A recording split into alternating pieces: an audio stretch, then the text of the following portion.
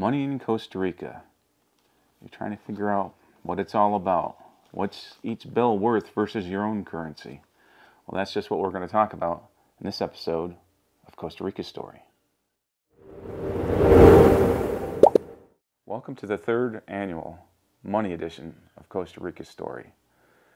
And I can tell you that in the last 12 months, as far as a person who has US dollars, it really has changed as far as what your buying power here is in Costa Rica. So we're definitely due for an update.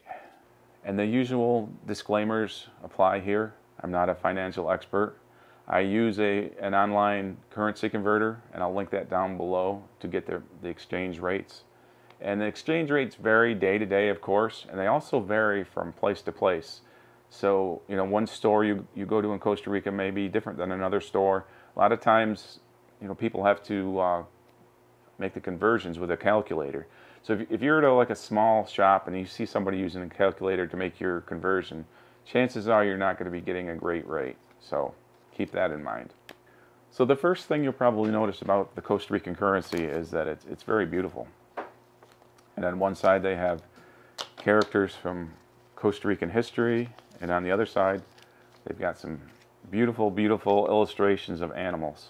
So one thing you may or may not notice about the Costa Rican currency is that the bills are longer with a larger denomination, which is just another easy way to help distinguish the bills from each other. And the Costa Rican bills themselves have gone through a little bit of a change over the last few years. They used to have a paper currency that was horrible because if it got wet, it would run. But now all the bills are plastic, a plastic substance. So in this video, we're going to talk about each bill and what it's worth versus three different currencies. We'll talk about the US dollar, the euro, and the Canadian dollar. All right, so let's dig right in here. We're going to start off with the 1 mil bill, which features the white-tailed deer on the front. And in 2023, June of 2023, this is worth $1.85 USD, 1.73 euros, and $2.48 Canadian. So just a reference point to show how much the value has fluctuated with the colony here. Back in June of 2022, this was worth $1.52 versus today when it's worth $1.85. So next up, we've got the 2 mil bill. And the 2 mil bill features a bull shark on the front.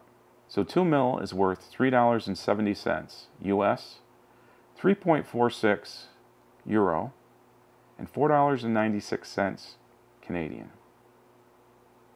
And next we have the 5 mil bill, 5,000 colonies.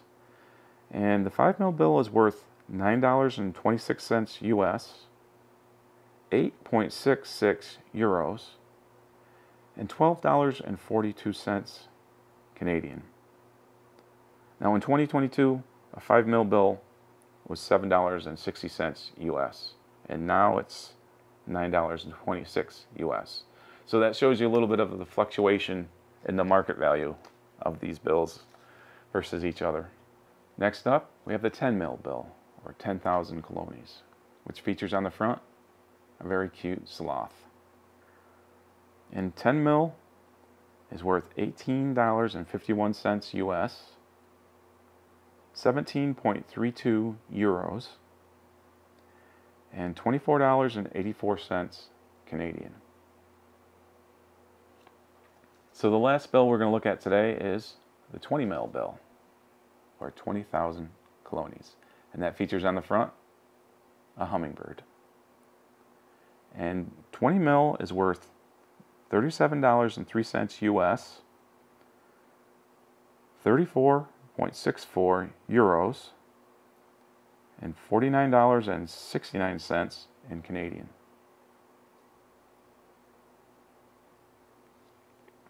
And there also used to be a 50 mil bill, which I never have seen in person. I've seen photos of, and I think that was probably the most beautiful bill because it featured a blue morph butterfly on the front. But a 50 mil bill today would be worth $92.58 US, 86.62 euros, and $124.23 Canadian. All right, so we've looked at the bills here. So now let's take a quick look at the Costa Rican coins. We're going to start off with the biggest, which is the 500 Colone coin. And 500 colones is worth 92 cents USD, so it's almost a buck. So if you get a 500 Colone coin and you're from the US, it's almost a buck here. And this is worth 0.87 euros, and it's worth $1.24 Canadian money.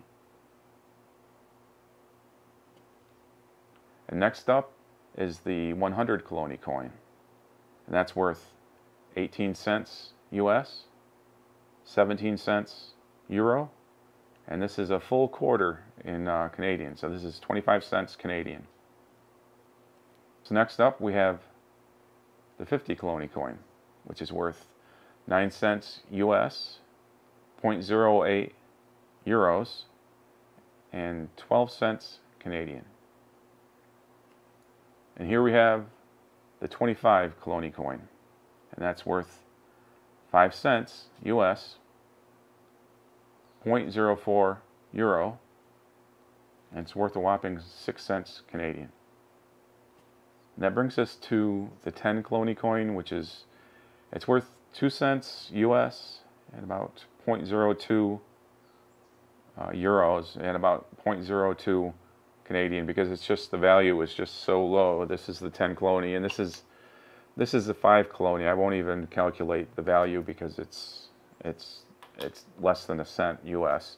And one thing I should point out is that, with the exception of the 5 Colone coin and the 10 Colone coin, which are silver in color and pretty much not worth very much, the bronze colored coins can be tricky because, for example, between the size difference between the 500 and the 100 coin is very small. So it's very easy to confuse these coins. So make sure you flip it over and you look at the denomination of the coin before you spend it. And to confuse things even further, the Costa Rican Mint put out a special anniversary edition 500 Colone coin, which is way smaller than the regular 500 Colone coin, but it's a commemorative thing. I don't think it's really meant to be in circulation, but it is in circulation. You can spend it. So there's that to confuse it, but it's kind of a pretty coin. It's got a silver in the middle, and it's, you know, bronze on the outside, and it's got a little unique design on it, but it's nowhere near the size of a, you know, both of these are 500 Colone coins. You're not going to see a lot of these. Every time I see one, I keep it because they're kind of a collector's item.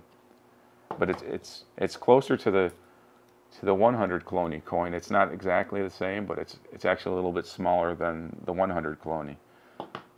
So it's a pretty cool little coin. So the question always comes up, what's the best way to exchange your money? And I can only tell you what I do. I have a Charles Schwab debit card. It has no ATM fees, it has no international transaction fees. And I use that here at the BCR Bank, and I get colones that way. I also use a credit card that doesn't charge international fees sometimes, which is, it's more convenient sometimes to use a credit card. But then again, when you do use the credit card, you're never exactly sure what rate you're getting. So normally from the ATM, you'll get 20 mil bills or 10 mil bills.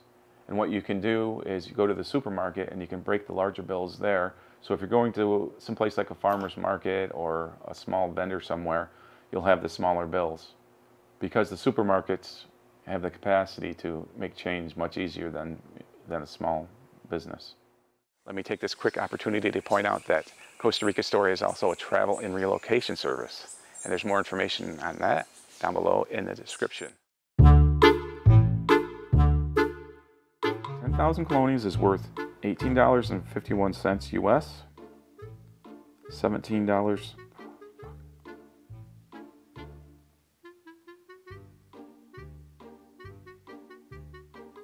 What a pain in the fucking ass. And the conversion rate can vary, but there is the convenience of the credit card, so that's good. Blah, blah, blah.